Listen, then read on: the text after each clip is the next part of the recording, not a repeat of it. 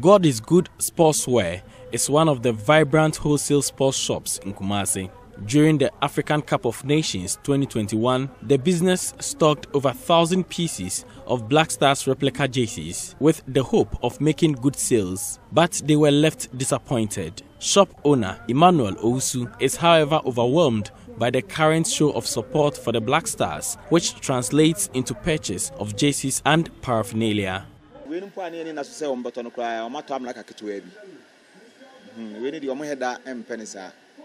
Even the yellow ones, which are not liked by many, are being accepted. For the white ones, they are almost finished. Moving the game to Kumasi has helped us.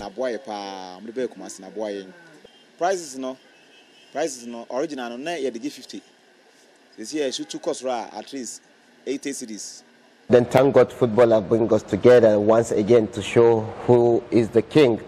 Captain of the Super Eagles of Nigeria, Ahmed Musa, admits the clash nicknamed Jollof Derby is more than a football match. It's about politics, Nigeria-Ghana. It's about the jollof that you just mentioned, Nigeria-Ghana. About music, acting. What he said, you have fufu and you have eba. Which one people will taste very well? So it's like Ghana go to a World Cup or Nigeria go to World Cup.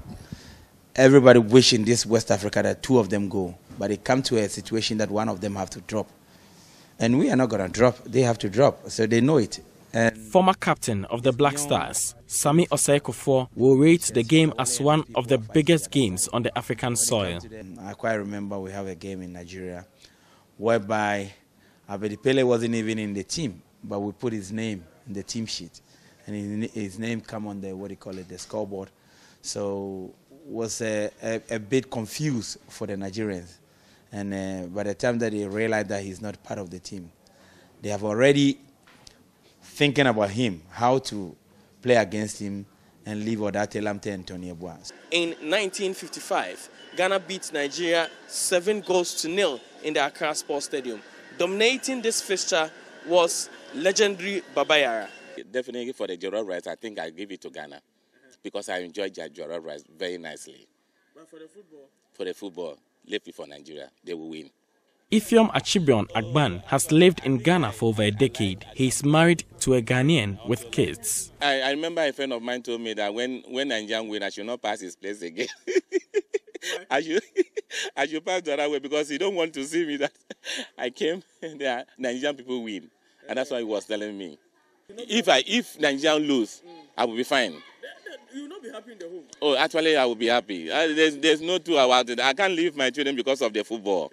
Then definitely I will be fine. They'll laugh at you. Oh, actually, they might say, hey, then Nigerian lose. Oh, life go on. For some time, mainly in Kumasi, the city that qualified the Stars to the previous World Cup tournaments, lost interest in the national team for poor performance, among other reasons. It, however, seems the rivalry between Ghana and Nigeria in the game of football is rejuvenating the love for the Black Stars. 4-0 in Baba Yara. When we get to Nigeria, we can give them a draw. That one we are not bothered. I'm sure you want crying, but Friday we are killing them off, like straightforward. It's 4-0.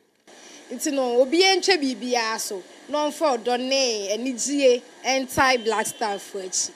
Are you confident of a victory for Ghana? Yeah, I'm confident, yeah. Nyambo echa ye kwa akose mu on ba minim se Ghana de ye kwa de kwa akose ye nko ye mfa ani ye momo ma ha ema megu ani ma ase. But the Nigerian community in Kumasi is ready to match up the home team in terms of numbers at the stadium. We're actually hoping it's going to be a tough match because we are a bit confident that our star players can help us get the win. Okay, I would say mostly the attack, especially as Ndidi is missing.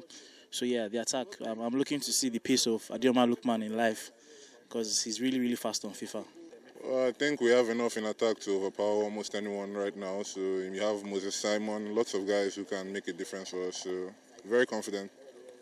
Until the final whistle is blown at the Baba Yara Sports Stadium, the talk of superiority among the two countries will continue to dominate conversations. For Joy News, Nana Yaojima, Kumasi.